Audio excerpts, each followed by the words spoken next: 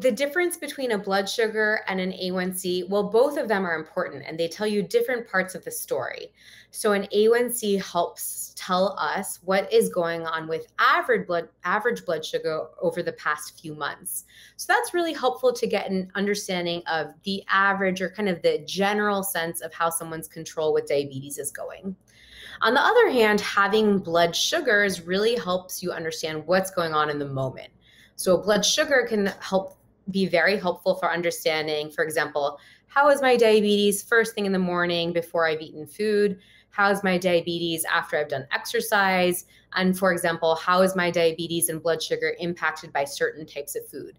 So the blood sugar changes a lot more on a minute-to-minute basis. So that can still be really helpful for understanding kind of cause and effect of some of the relationships within diabetes. So I'd say both are really important. So the A1c is a big picture, average, general sense of how things are going, and the blood sugar numbers help paint a really detailed picture of how things are going on a minute-to-minute, hour-to-hour basis in terms of diabetes control, and both are useful.